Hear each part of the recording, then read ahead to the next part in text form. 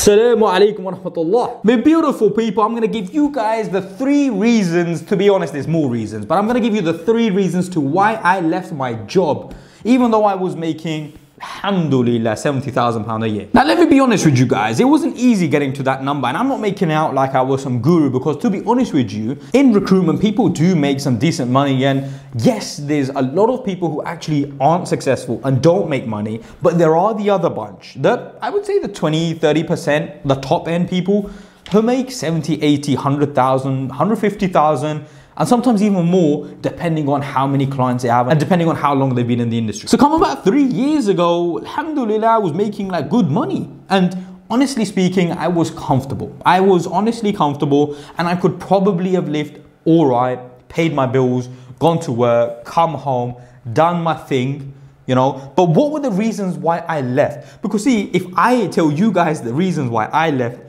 maybe if you guys can relate, you might be thinking, whoa, maybe it's time for me to start thinking about other things as well. Now, I'm not saying you guys should leave right now. You should definitely have other things in place. I left my job, right, 3 years ago, and the truth is I only had £1,000 in my bank account. I was making all this money. I was dreadful with saving. I was dreadful with my money. I had no money management. Like, I wasn't good with it. You know what I mean?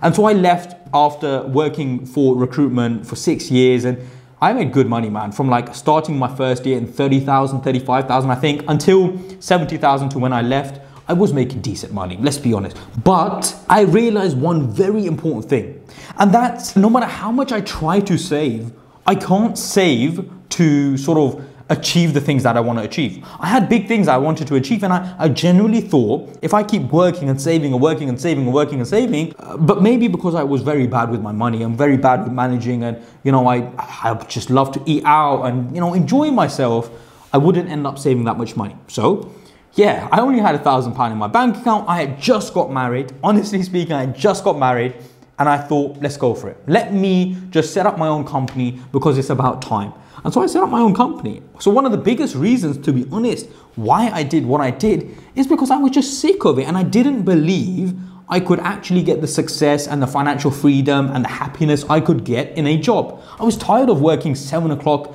until 6 o'clock. I was tired of the fact that I would come home and not even have time to speak to my parents in a manner which was sort of befitting for my parents. You know what I mean? Like, you know, you want to speak to your parents with respect, like, oh, like, mom and dad, what's going on? How are you doing? How's life? And so on and so forth.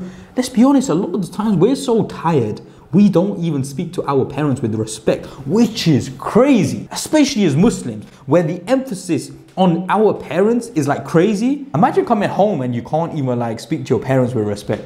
And you're just there, like, your mom's asking you, like, listen, son, what do you want to eat? And you're like, whatever, like, just, mom, whatever. Your dad asks you a question, and you're like, oh, dad, just later, man, I'll sort it out later. You know, your mom says, can you do me a favor? And you're like, I'll do it later. You know, I understand. And it's not okay, by the way. It's not okay at all. But I understand, because you're tired from work. You know what I mean?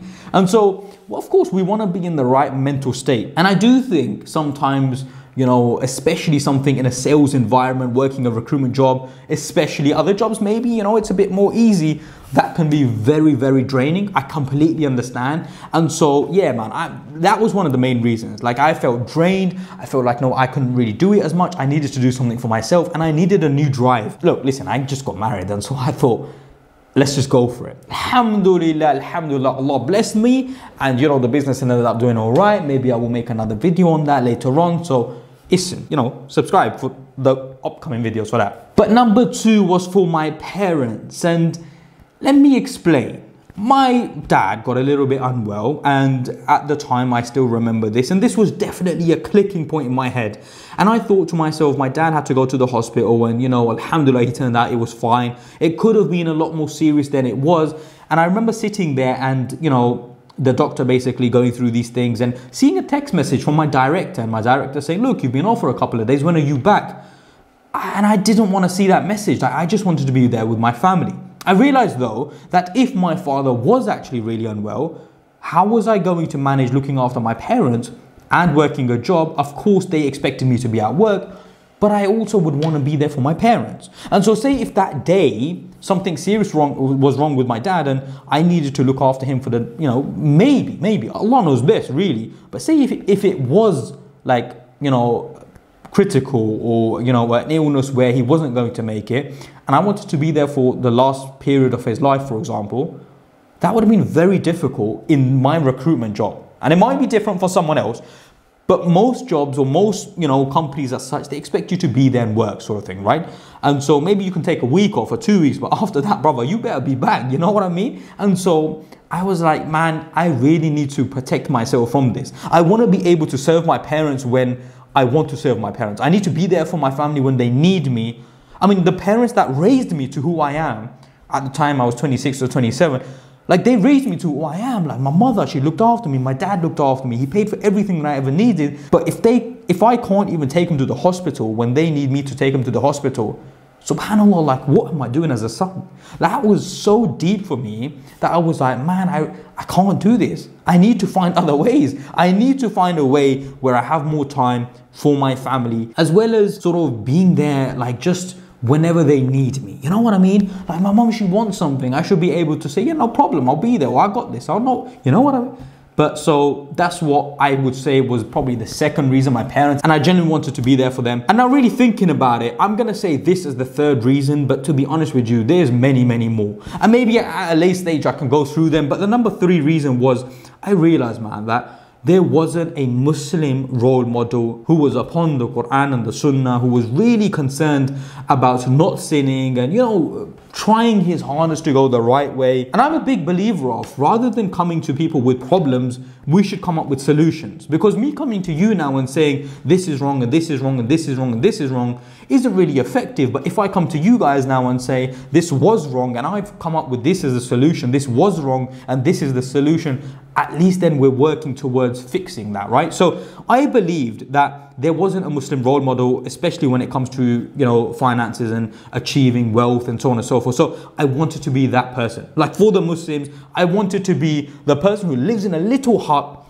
but is worth, you know, X amount, who something goes wrong, can send a little tweet out and say it's wrong, you know, who is in a little hut, driving a little car, not living lavishly, genuinely not living lavishly, but is able to help the Muslims wherever possible. And I think wealth is big, especially in our society currently, and has been in the past. And I saw so many problems with us and the Muslims, and, you know, achieving wealth or finances, and so many people chasing that money, and chasing that money, they were getting lost. You know, I saw good money at 27, 28, but a lot of people, let's be honest now, see that like, you know, 40s, 45, 50, but it's too late then. It's already you've been chasing that money for that long, that by the time you get there, you've got children, you've got a house, you've got everything like that, your responsibilities are so much, you haven't got time to focus on your religion because you're working your job so much. And so, you know what I mean? Like, you're just so crazily into it. And so I realized that I needed to achieve that wealth, show people that that's not the way. You're just gonna chase yourself until your grave, basically.